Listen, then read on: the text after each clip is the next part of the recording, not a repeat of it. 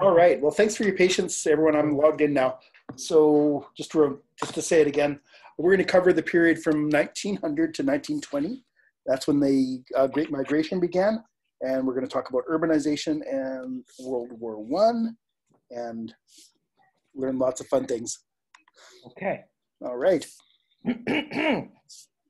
Here we go. The Great Migration was the relocation of more than 6 million African Americans from where to where?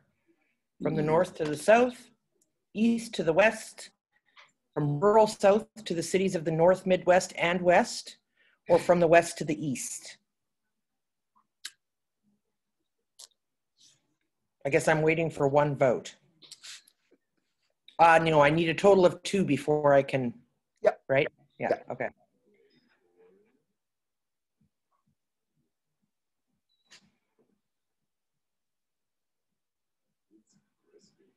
I think I sent my vote. Oh, I'm running out of time to get one. Do we have a vote yet? There's one. Okay. Oh, crap. I got to use my phone.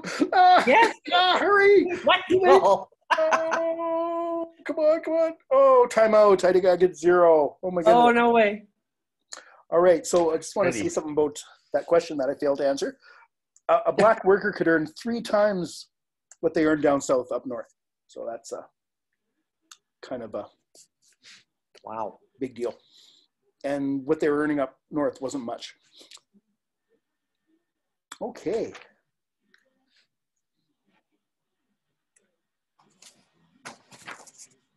Okay. Jen's getting a sheet of paper. Cool. My cheat notes. It's going to remind you to show the standings. Well, what happened?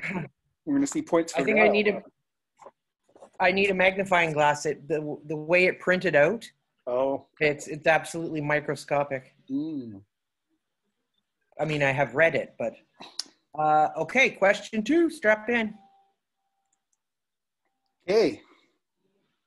This migration started due to a boll weevil infestation causing massive cotton crop across the south, poor economic conditions for southern blacks compared to better economic conditions for northern blacks, prevalent racial segregation and discrimination in the southern states where Jim Crow laws were upheld, or all of the above.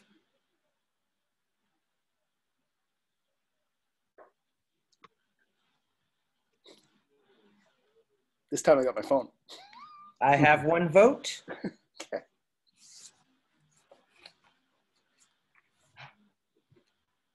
And 2. All right. The answer was all of the above. It was. Did we all get that right? Yes. Okay, cool. I'm wild guessing today. I think.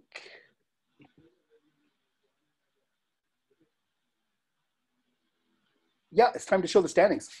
I got the notes bigger. So can you show us who's winning? Look at that. 168 points. Way to go. Woo. Way to go, Uncle Al. So next question is the lightning round. So get your right to, oh no. I think we're doing it. Okay, so don't waste time Googling. Go with your gut, and we won't have much time because the points will be gone soon. Double the points in no time.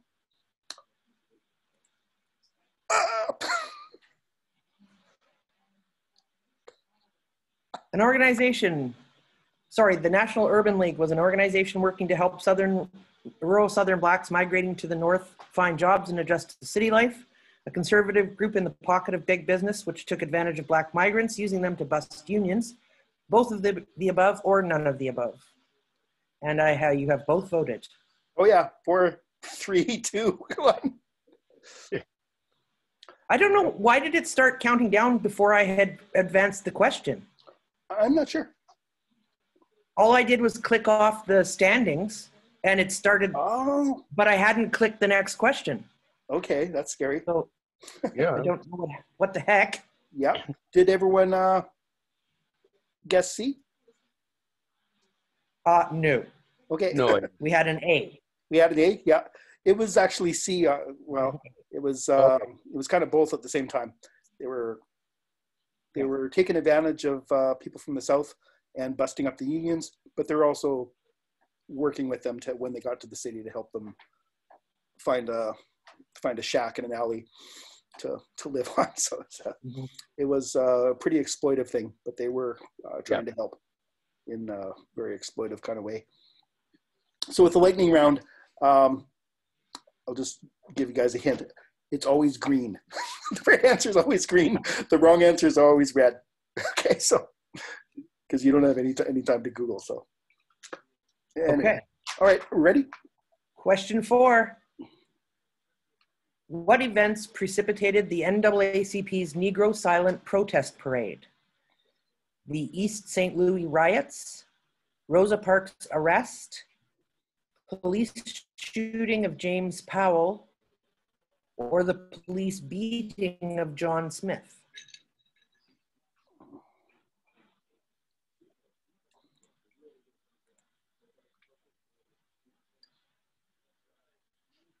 And we have a vote. Oh, still got 4 minutes to Google. You're sure, eh, Lyle? All right.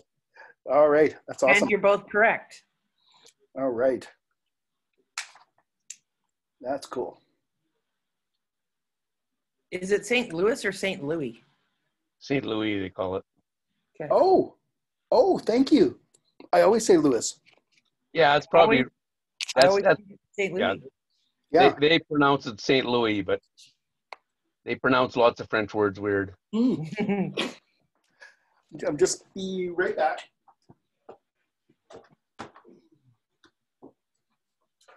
Noticed I was unplugged there. Don't want to take any chances. Okay, plugged in now. Ready. Ready for number 5? Here we go. I said 5. Oh, here we go.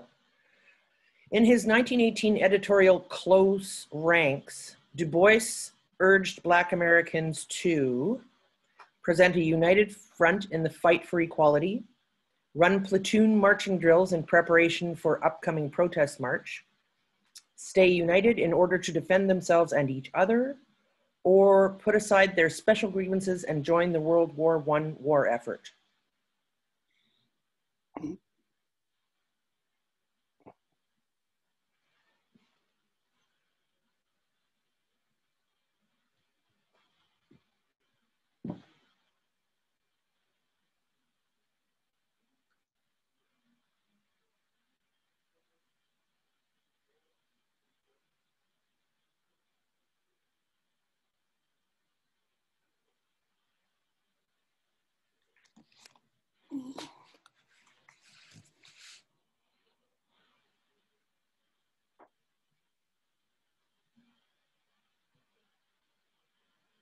There's a wild guess.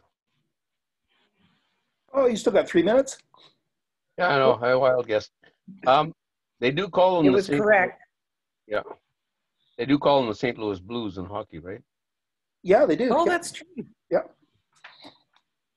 Just getting back to St. Louis and the riot, there was actually 3 years of riots that led up to that big one in St. Louis, and in like most of the cities, and tons of little ones too. So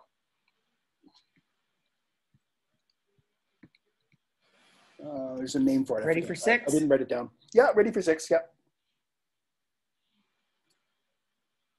How did the French treat the segregated 369th Infantry Regiment on loan from the US? The French treated members as inferior beings taking direction from the secret information concerning Black American troops pamphlet. The French accepted all the Black 369th Regiment with open arms and welcomed them to their country. The French used this regiment primarily for grunt labor as they couldn't be trusted in the trenches. None of the above. Obviously, the French weren't World War I players, and as they fell quickly to Hitler's blitzkrieg.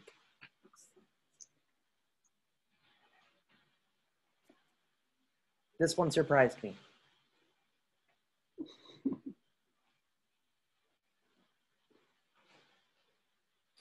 We have a vote.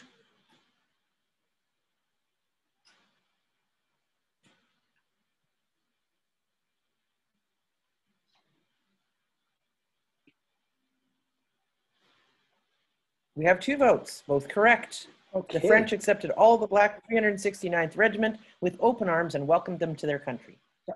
That pamphlet I referred to in A is in quotes. That's the real title for it. So Google that sometime when you have time, because it's interesting as well.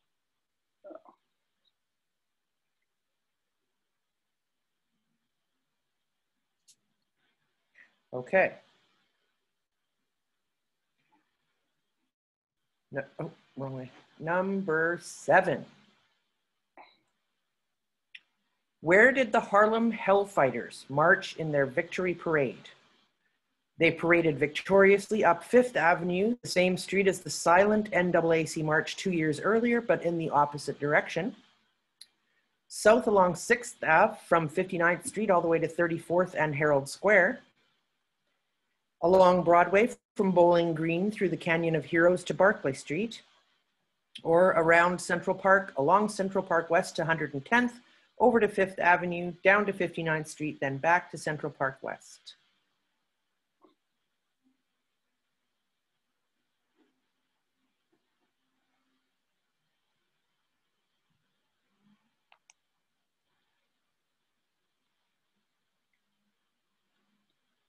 I can't hear Herald Square without thinking about that song, Give My Regards to Broadway. Okay. Yeah. I'll give away that's not the answer. That's where the Macy's Day Thanksgiving parade is. Right, yes. Yeah. We do have, I think Lyle has voted. Uh-oh, I clicked the wrong thing. Uh-oh. Oh, good, I changed it quick enough. No. You both voted correctly. They paraded victoriously up Fifth Ave, the same street as the silent NAACP march 2 years earlier, but in the opposite direction. The Harlem Hellfighters.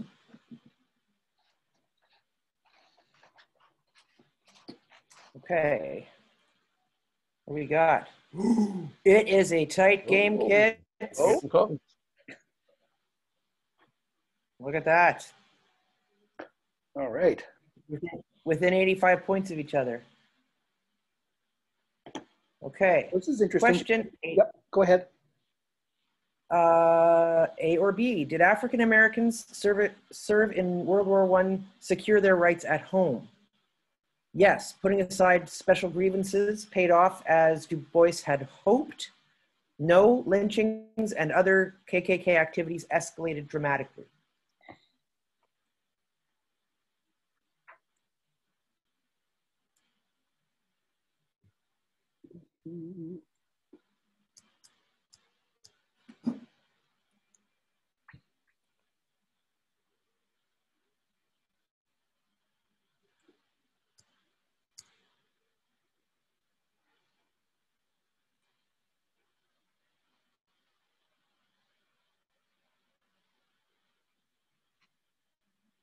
We have a vote.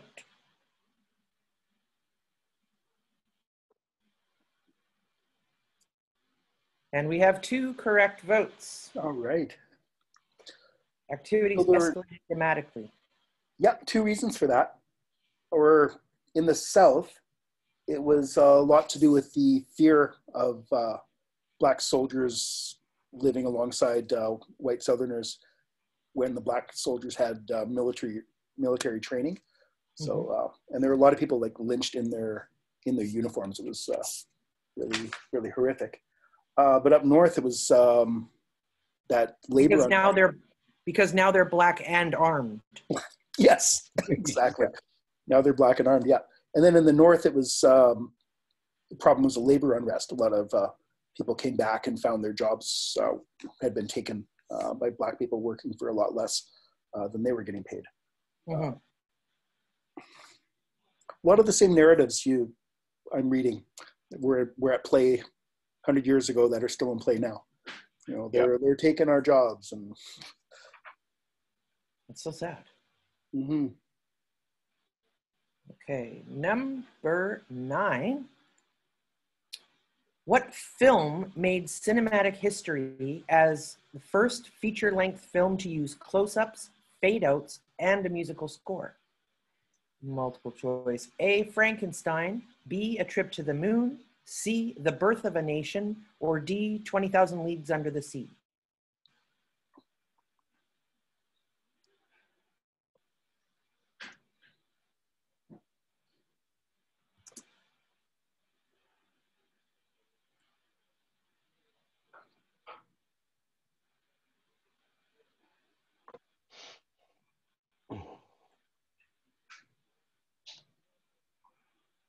We have a vote.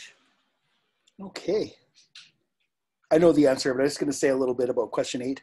The other thing I wanted to mention is that the returning soldiers had become accustomed to being treated as equals in Europe.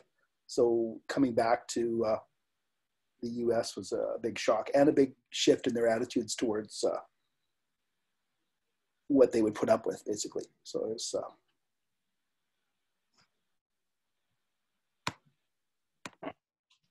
oh, I'm clicking on the Zoom call. I got to get my phone out. Okay, here we go. Birth of a Nation is my vote. For my guess. Both correct votes. The Birth of a Nation.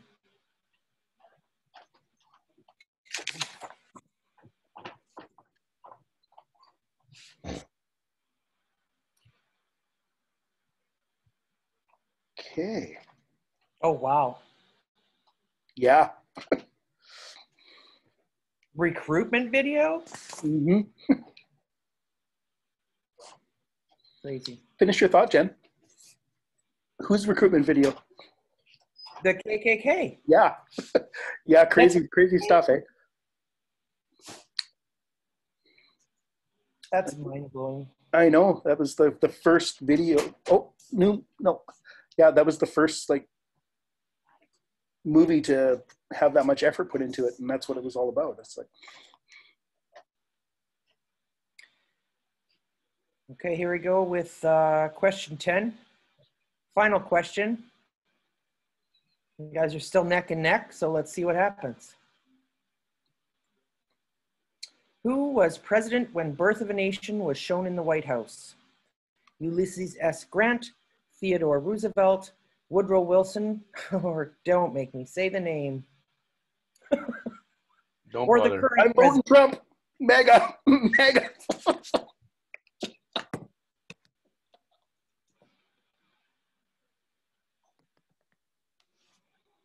Well, you voted incorrectly.